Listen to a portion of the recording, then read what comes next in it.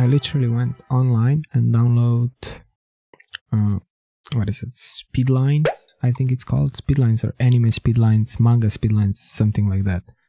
And you have this, but it's a black background, but it's not hard to remove. So even if you just put it like underneath the clip and you go on here and click add or screen, where is screen, it's gonna be, but I'm gonna do it like so I can export it with alpha afterwards, so it's like a see-through background.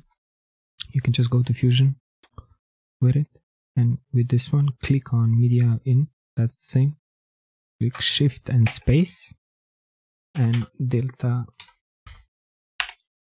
key and just press add, and it's gonna put it here. And then just take a reference color and go on a black one, and because it's black and white you don't even have to adjust anything, and that's it.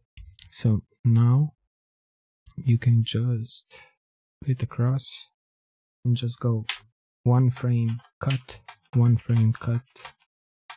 and I don't know, like 10 times should be enough.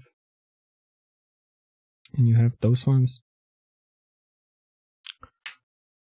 and then you just go on first one, you can leave it as it is, second one adjust the zoom a little, third one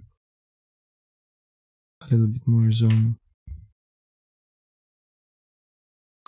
I wouldn't put it back, but like this, like this, maybe a little bit of rotation, this one, up, rotation on the other side,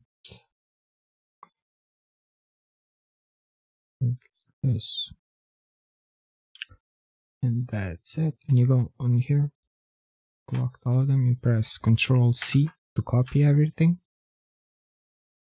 and Ctrl V, and you can just paste it a few times, so you have like 5 seconds of it. And now if you play this, it's gonna look like it's,